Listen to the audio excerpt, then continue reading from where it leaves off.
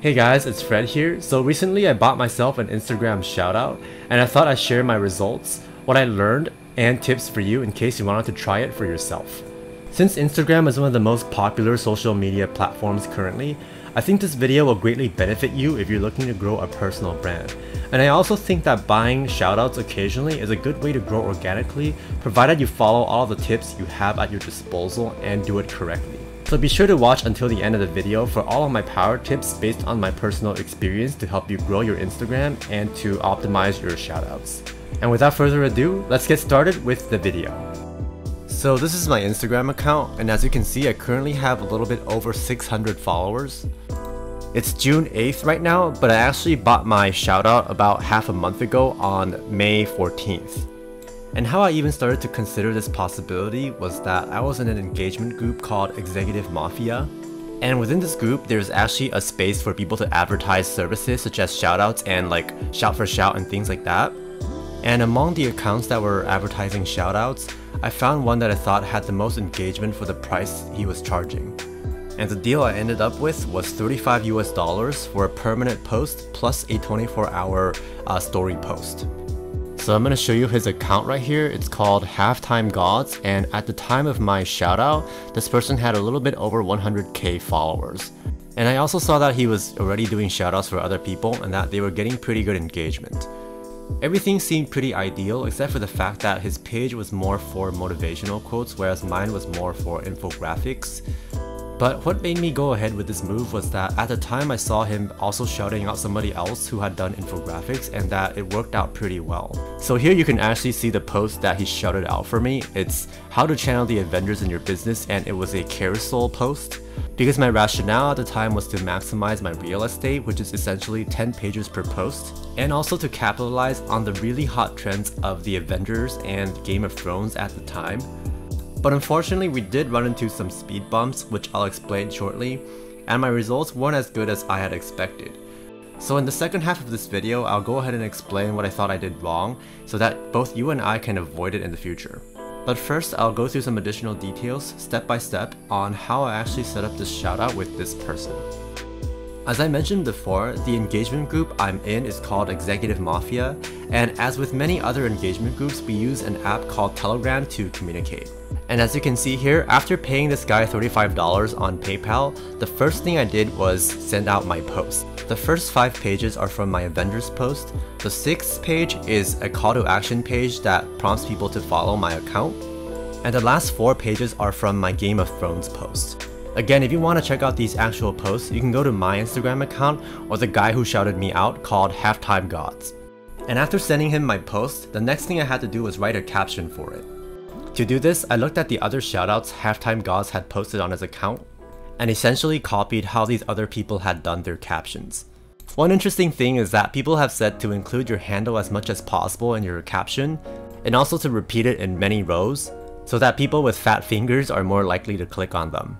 And as for hashtags, you want to have a mixture of rare to common ones, but you also generally won't go wrong with the ones that the page that is doing the shoutout for you typically uses. And lastly, as part of our deal, I also got to design a story post which can be easily done on Canva. And at this point, everything looked perfectly set up, and this person even told me when he was going to post my post. However, my heart dropped after opening up his page to find my post not looking like what I'd intended. As you can see here, my first page actually looked like it had some huge gray rectangle blocking much of the picture, which essentially ruined my post because you couldn't see the Avengers at all anymore. At the time, this post was around 7 hours in upon him posting it, and had only garnered around 500 likes, which is well below his usual engagement rate, and I did get about 20 to 30 followers from it. I think what happened was something bugged out when I was downloading the pictures and before I sent them to him. But fortunately, this person was nice enough to delete that post and to repost my post a few days later. However, he did not repost my story post, although he said it wouldn't really matter and I didn't hold him against it. Now, for my results. As I said before, my post was essentially posted twice on 2 separate days, with the first one being a fluke and giving me about 20 to 30 followers, and the second one garnering about 1,000 plus likes to this day, and about 70 to 80 followers subsequently. Overall, I'd say I'm pretty satisfied with what I got for $35. especially since most of the followers I got are organic, and the fact that it's usually pretty difficult to get organic followers when you're first starting out. And before I end off the video with some power tips for doing Instagram shoutouts, I'd like to first point out my biggest mistake, which is not picking the right post to fit with this account, or just not picking the right account to do my shoutout with. The reason I'm saying this is that this account, Halftime Gods, usually gets thousands of likes on its posts, but mine only garnered a measly 1,200 after a few weeks, perhaps not taking into account the fact that this post was posted twice, but still it's on a very low end considering the number of likes that this account gets on average. And this probably goes to show that the people who chose to follow that account didn't sign up to look at my type of posts, but posts that are related to motivational quotes and cool looking pictures. So if I were to do this again, the biggest change I'd probably make is to pick an account that fits my niche a little better. And now let's go over some power tips for if you want to buy some of your own shoutouts. This is not only based on my best practices, but also what I learned and what I would do differently the next time. First, like I said before, to really maximize your shoutout, you want to make sure your page and your post matches the niche of the post you're picking for your shoutout. And in order to find pages that are actually offering shoutouts, you can just try Googling, join an engagement group like I did, or just DM big accounts to see if they're interested. Many large accounts do in fact offer shoutout services, and you can tell even just by looking at their page and seeing if they actually reposted anybody else's stuff. Again, the rate that I was quoted was $35 for a permanent post plus a story shoutout on a 100,000 follower account. I do believe this is considered on the cheap end. And for my second tip, what's also very important other than the number of followers an account has is to look at the actual engagement that they actually receive. This is important because followers can be bought while organic engagement is very difficult to come by. Again, ideally you want to look at any shoutouts they've done for other people and the types and amount of engagement they've received. And as for my third tip, this one is optional, but some people actually advocate negotiating for shorter duration shoutouts in exchange for you paying them less. And this is because usually a post will receive the most amount of exposure within the first 12 hours or so. So if you really want to maximize your spending on shoutouts, it might be wise to negotiate something like a shorter duration post or story shoutout. This could be advantageous for both you and the person doing the shoutout because not only do you pay less, the other person also frees up more space and time on their account to shout out other people so that they can make more money as well. And those are my initial tips for choosing an account to shout you out and the negotiation process. Moving on to my second set of tips, we're going to be looking at additional actions you should take to really optimize your shout out.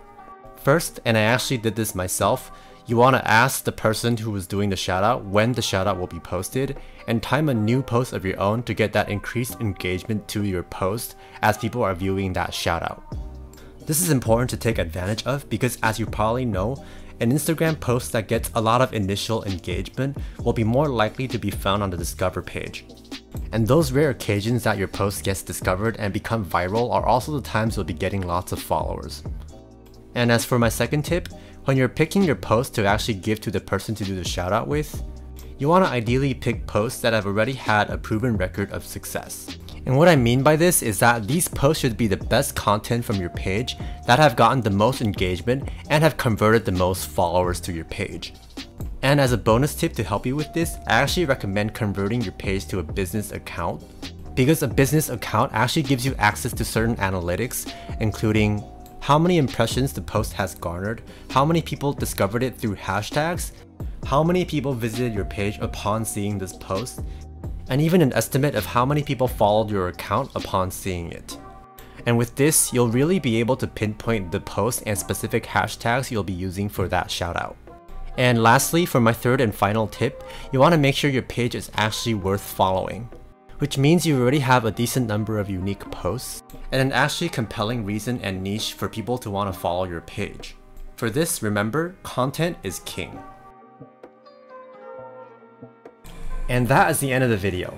If you guys enjoyed it or found it helpful, be sure to subscribe to my channel and hit the notification bell for more videos just like this one, and for more videos on how to make money online and to build your digital empire.